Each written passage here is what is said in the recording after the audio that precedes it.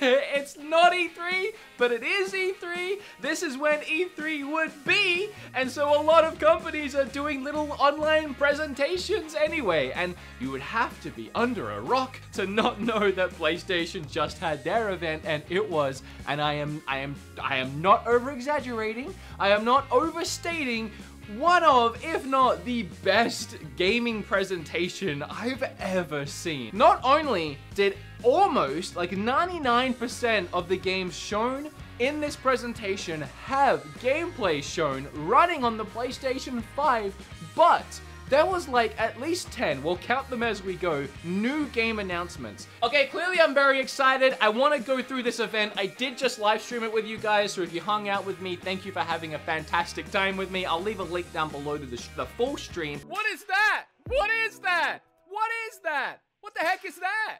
It's got fins. We're gonna skip straight to the end. Through this entire event, we were all on bated breath, waiting to see what the PlayStation looked like. They showed us the controller, which we've already kind of seen. It looks kind of weirdly cool. It looks like, what's that Android game? Beyond. I think it was Beyond. I don't know, the whole look of the PlayStation 5 controller and the console looks like that game Beyond with the androids. There's something about it that's like, almost they're trying a little too hard to make it look futuristic, but in saying that, I like it. I hope the controller comes in different colors, but I like it. Two designs. There's a really nice, slim, symmetrical design that's discless, because all digital, so they're going that route. And then the one that has a disc tray, the one I'll be buying, and presumably will be about 50 bucks more expensive because it has a disc tray, is it kind of ruins that symmetrical elegance by having a disc tray like drawn it off to the side. They also showed that there is a official headset, I guess, for the console, as well as a remote media player, because this PlayStation will have a Blu-ray player in it, because I think Sony have given up on trying to sell those separately because it's 2020. Who's buying Blu-ray players? And a camera. I'm really excited. Obviously, I was already gonna pick it up, but I mean, if I was even on the fence a little bit, this event that we're about to go through completely sold me. There is some incredible looking games and sequels and so much going on. I do want to note that I guess you can't lie this paper plane fin airplane console down. I guess it stands up only, and I mean, I get why everything's going the tower route. It's better for airflow, and these machines are much beastier than the previous gen, but I guess that's a small problem that we're all gonna have to work around to enjoy some great games. And I just want to thank all of you again for the insane support on the channel lately. In fact, speaking of support,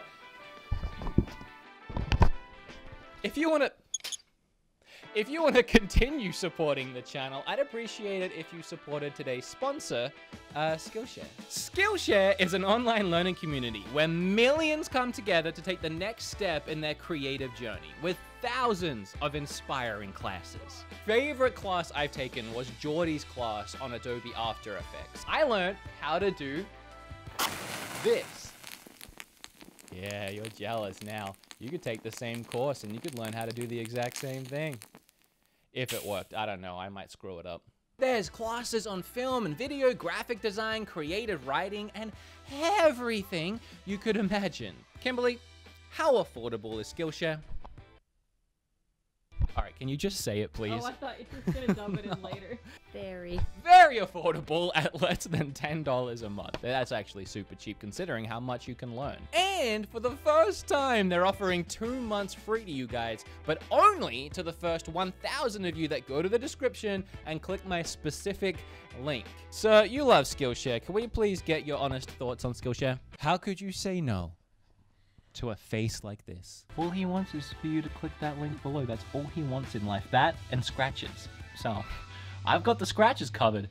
The rest is up to you, baby. All right, cool. Thanks, Skillshare, for sponsoring. Let's get back to the video. Okay, let's start. The event kicked off with a massive bang as it went through the years of PlayStation, and it actually started with that audio cue from the initial PlayStation 1 when you booted up, and that hit me right in the heart. I was actually a little excited because I thought maybe this would be announcing backwards compatibility for all of this, but it was more just a look through the ages, which I still appreciated, and we still don't know too much about backwards compat, but I assume it's not really gonna do it. I was a little worried right as it started because it started with GTA 5, which is such a weird way to start the event, but I do understand what they're going for. They are porting it. I guess they're putting it on PlayStation 5, and it's kind of a remaster, but not really. I guess it will just look and play better because it's on the PlayStation 5. We saw that, and I was like, oh, do they not have anything to show other than GTA 5? What else is gonna be? But from there, it was just a roller coaster. Next up, this nice looking guy said a bunch of stuff. To be honest, I couldn't really pay attention. I was way too focused on the fact that he looks like Gordon Ramsay. But that actually led into a new Spider-Man game, built with the same engine as the Spider-Man PS4 game we just had. This time you play as Miles. Really cool. I think a lot of us that played the original game saw that coming. That original game being in my top 5 favorite PlayStation 4 games. Then we gotta look at Gran Turismo, and while I do not care for racing games, and I especially don't care for Gran Turismo, I'm sorry, this is where the event really started to show off what the PlayStation 5 was capable of. No words were spoken, nothing needed to be said, we just watched someone race around a track for a couple minutes, and I was in awe. Now, in my opinion, the next game, the new Ratchet & Clank game, might have been the most impressive thing we saw in this event. I'll have to watch through it again and see if it changes my mind, but hear me out, and here's why. On top of the fact that, A, it's Ratchet & Clank and the last game was super fun, B, the game looked visually gorgeous with so many lighting effects, explosions, things breaking everywhere, just so many assets blowing up on the screen at once. This freaking new SSD in the PlayStation 5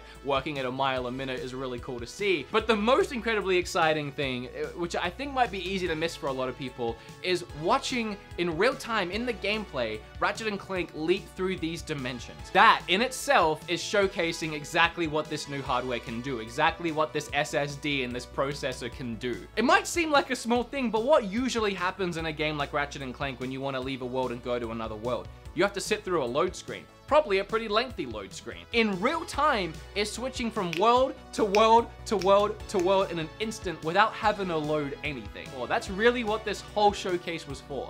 Not really, well, yeah, to show us the games and what we can be excited to play, but to show us what PlayStation 5 can do. And in my opinion, this showcased it perfectly, and it was the first time we've really seen what this thing can do. And I'm really excited for this game just looks so good. Oh, I love this. I miss E3, man. I know it kind of sucked, but it was fun doing this. Let's keep going. I need another, I don't know when the next one is. I need another one of these. Ubisoft, where are you at?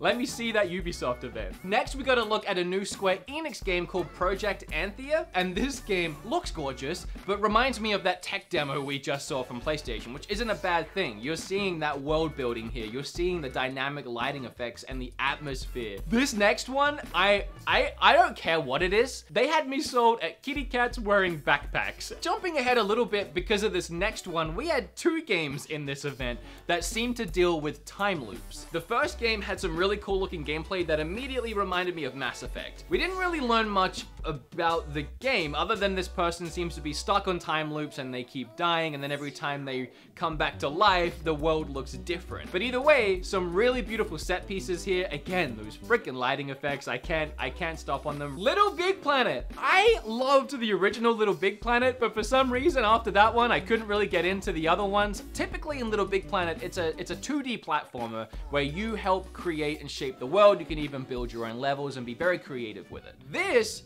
looks a little less like you can create things. In fact, from what I could tell, you don't really create anything. This is a standalone 3D platformer, and it looks really good. It reminds me so much of Mario games and Mario Odyssey. Little Big Planet has always had really good level designs, so I'm excited to see their take on a 3D platformer. The next one, the writing is on the wall to me with what they're going for here. A lot of companies trying to make that next big game. The next one that blows up, kind of like Fortnite, you know, Overwatch, Rocket League, and sometimes, rather than creating something new, a lot of these companies will take elements from the popular games and kind of smash them and smoosh them into one. And I think that's what we're seeing here in this Destruction Derby game. Hey, it might work. This actually could be really fun. Oh, the next game can heck right off because too adorable. You have these tiny little adorable furballs. You have this charming world. This art style, very adorable. The world I cannot get over those freaking little adorable things. Oh my gosh, look at them helping, carrying. Anyway, I'm sorry. That one transition from like the dead world to immediate life,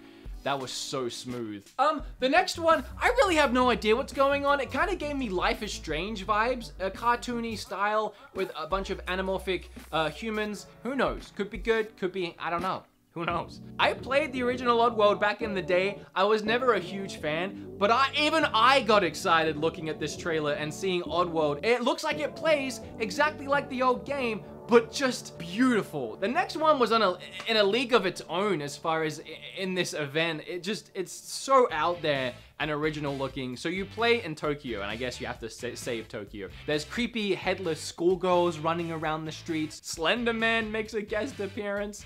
And then the way it plays is like an FPS, but you have all these different spells and melee attacks. Super fast paced and a gorgeous looking city. And I don't want to keep repeating myself, but the lighting effects and the atmosphere. The next one is baffling. It has some really cool looking set pieces, but I don't have any idea what kind of game this could be. My chat was speculating during the stream, but yeah, I honestly don't know. Then we gotta look at the new Gearbox game, Godfall, and while we can't tell much about the total scope of the game, I guess, it was a ton of gameplay showing off a load of weapons, which isn't surprising from a company like Gearbox. You know they love having a large array of crazy weapons, and a bunch of hack and slash gameplay that kind of reminds me of Monster Hunter, just because of the wide variety of different weapons and a lot of the way the attacks are animated. You guys know I love my indies. You guys know I loved Hyper Light Drifter. That team has made a new game, and it looks like they've really upped the ante with the visual style and the style of game they've created. We only got a teeny tiny bit of gameplay,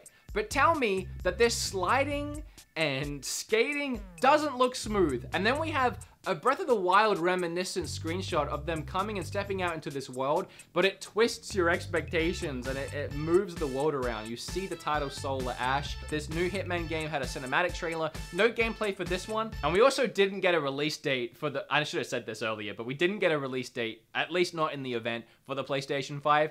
And we didn't get a price for it. If we had had those two things, this event would have been perfect. Astrobot is getting a non-VR sequel kind of game. This actually reminds me of the Lucky Tale situation where this dev team made a really fun game in VR. I feel like that's what happened here with Astrobot. Astrobot is easily the best PlayStation VR game. Like, that game is incredible. Obviously reworked it, and they've made a normal standalone platformer. All right, finally, this next one, I think me and my chat lost our minds at this one. I think this one took us all by surprise. Initially, I loved the art style, but I was kind of unsure going into it. You know, you see this really charming art style, a couple of really cool shots start taking place, but then they start showing the scope of the world, and it's not what you'd expect. You kind of expect the world to be cartoony, kind of like the main character, sort of 3D and blocky, but then you see it and it's so strikingly beautiful and realistic with these light cascading through the trees, the sand blowing and pillowing behind in this Mad Max looking scene. Really high expectations for this game just based on what I've seen, and I think it's, at this point in the trailer, my favorite one. Then I look at the new NBA game, very realistic looking. Not a big fan of basketball, not a big fan of sports. So we might just breeze on past that one, but I'm sure a lot of you are excited. You also might remember I reviewed Octodad. Again, a very unique game where you play as an octopus. That same team has obviously taken a lot of creativity and uniqueness into their new game. It's called Bug Fruits, I think? I can't remember. You have to give them respect here for thinking outside the box and coming up with a new, unique idea. We started to get these really awesome shots of a mountain and this like beautiful forest range, this river going through trees, and I was like, could this be Horizon Zero Dawn 2? And then you sit through the rest of this gorgeous looking cinematic trailer and you get to Demon Souls. Oh, so now we're at the other time loop game. This one is made by Bethesda, and it has an interesting gimmick. So the entire world apparently is set out to kill you, and you need to keep going through loop after loop trying to survive. But the big gimmick here is that there's another character stuck in the loop. I think it would be more fun if it was player versus player and there was also NPCs in the world trying to get you both, but I don't know, I guess we'll see. A lot of people had a pretty good feeling we would see Resident Evil 8, and we did. And it looked very creepy, and I was too much of a baby to play Resident Evil 7 past going into that first shack, so I probably won't play this one either. But Chris was in it near the end, and something seemed wrong with him, so that was intriguing. Oh, guys, there was so much in this event. I'm trying to blast through it. My throat hurts.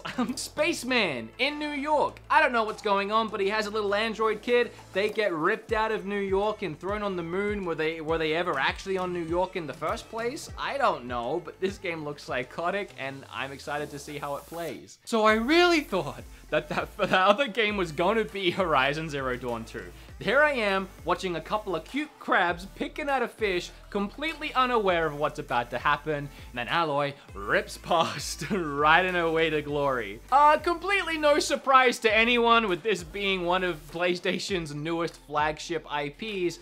This game looks like it's had a lot of love, a lot of attention, and it looks absolutely gorgeous. I don't think there's anyone who isn't excited to play it, so let's just keep going. Oh, actually, let's not keep going, because that was the end. I'm pretty sure that was the last thing. What do you guys think? Honestly, I loved it. I absolutely loved it. I'm not playing, I'm not lying. I thought it was really great. If there is any more events that happen, I will do my best to stream them on the channel, to cover them in a video, and to maybe have a Twitch after party, which we are having right now, or just follow me there for the next time I'm live. I appreciate you all. Thank you for allowing me to stand here and gush over something that I really loved, and I'll see you very soon. Okay, bye.